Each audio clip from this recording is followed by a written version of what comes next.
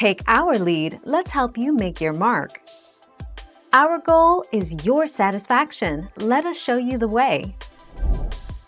A tampon may hurt the first time you try to insert it, but it shouldn't be bad. You shouldn't feel it once it's in, so if there still is pain or discomfort, you may not have inserted it correctly. The key to pain-free tampon application is to relax, which, if it's your first time, is probably the hardest thing to do.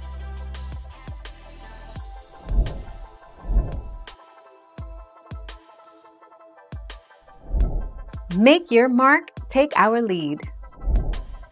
If it's inserted correctly, you shouldn't feel anything. But if you don't insert the tampon far enough, it might feel uncomfortable. To make it more comfortable, use a clean finger to push the tampon farther up the vaginal canal. 29 October 2019.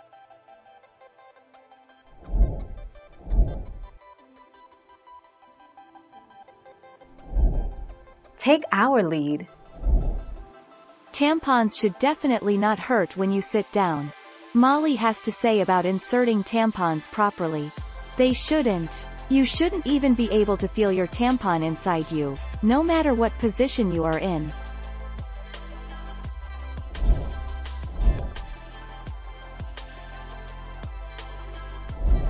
Let's help you make your mark.